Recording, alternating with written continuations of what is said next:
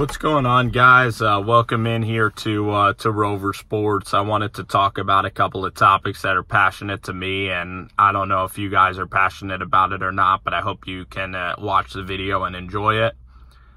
Davis Webb getting squeezed out by the New York Jets. They bring in Brandon Silvers to compete with Davis Webb.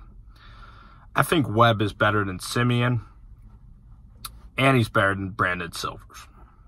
Davis Webb right now is really getting tested, because Bryce Petty ended up going to Miami, and a lot of guys just end up slipping, and they just end up leaving the NFL. And Christian Hackenberg, he got a couple of chances to start football games, but in the preseason, he looked lost. He went to the AAF. He looked lost as well. Davis Webb in the NFL hasn't really had an extended amount of time to play the game of football. I mean, last year, we look at his first start against the Cleveland Browns.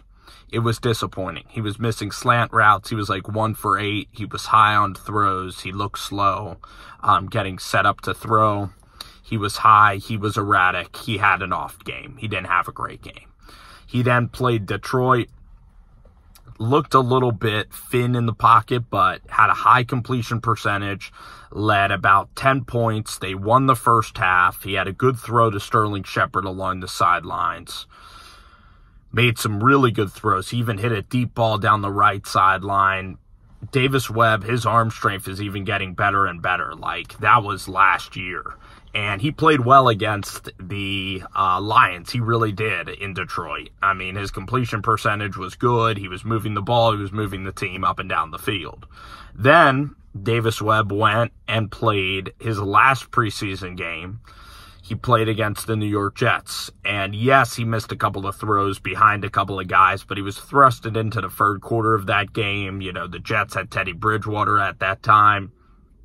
And Webb again looked fine. He completed a 50-yard completion.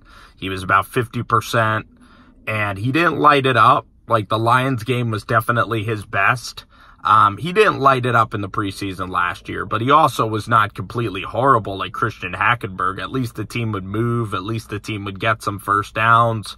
He didn't get a lot of playing time. It's preseason. You only get like a quarter or two to show off your stuff. And then the Giants, before the season even started, decided that they had to release him. They didn't release Lauletta. They didn't release Alex Tanney. They released the guy that had been with the team the longest in Davis Webb. And Davis Webb was taken aback at the timing of it. He was ready to go into the season and help Eli Manning try to become a better quarterback and try to help the guys in the receiving room. And I don't think he was a detriment to the team at all. And it was really sad to see Davis Webb treated that way and just be let on and then see him get traded. But that's the business. And Davis ended up being smart, signing with the New York Jets. Now they have a new coaching staff.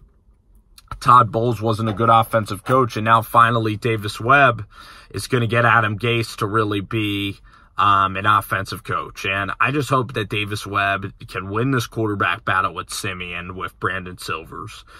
And I really hope that Webb, now if McCown comes back, it's 5 guys. But overall, this competition that Davis Webb is going to be in, I think that the room will be very healthy. It will be competitive. I think this will be great and fun for Davis Webb. I think, to look at it positively, he's going to get tested. And it is going to be really, really good to see Davis Webb get tested with this New York Jets, quarterback room. And I still believe in Webb. I want to see the kid get an opportunity to play.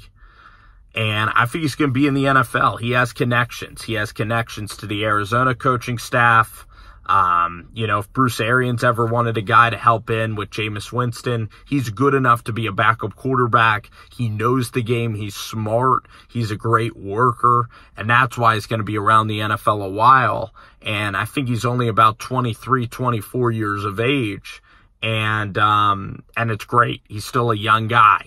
And hopefully in these next couple of years, he'll get an opportunity to eventually start a game somehow. And when he starts that game, he has to win that game. He has to pull a Nick Mullins and start winning some of these games to get his name on the map. He has to, or this preseason, he has to do what Chad Kelly did, and he has to have a really good preseason. So the preseason's going to be absolutely huge. Huge for Davis. And it's going to come down to whether that third-string defense that Greg Williams will instill, it's going to come down to whether the game is close. It's going to come down to whether Sam Darnold, how successful the first-team offense is in, so Davis Webb will be in passing situations. It's going to come down to the third-string defense helping out Davis Webb, getting him back the football. All these things are so crucial for Davis Webb in his future. And he's going to have to get fortunate. They're going to have to be playing. He's going to have to get good play calls. And he's going to have to go against defenses where he will have an opportunity to hit long throws and to look really good. So the one thing Davis can't afford to do is he can't lose this edge. He can't lose this mental edge. He can't have that doubt creep into his mind that I'm never going to get an opportunity and soften up. You know, he can't soften up to the NFL because he just has to continue to battle. And he's doing exactly that with his quarterback coach. And it's a good situation for Dave, man. He's going to get he's going to get a lesson from Adam Gase. He's going to learn this new offense with Sam Darnold. And Adam Gase has been around Peyton Manning. He's been around some other good quarterbacks. So overall, man, Brandon Silvers just adds more competition to this crowded room. And it's going to be an all-out war in training camp. And I think it could actually benefit Davis Webb now that you think of it, because he's not comfortable just being the second guy. He is really going to be tested, and he's going to be competing with Simeon and all these other dudes. And Trevor's a guy who's also been around the NFL. He's also been in Denver. He's also been in Minnesota under John DeFilippo.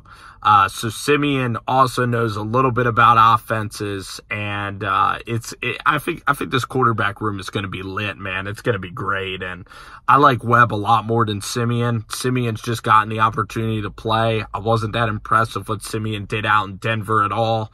Kind of a weak-armed quarterback, didn't stretch the field, would hold on to the ball, would make stupid turnovers.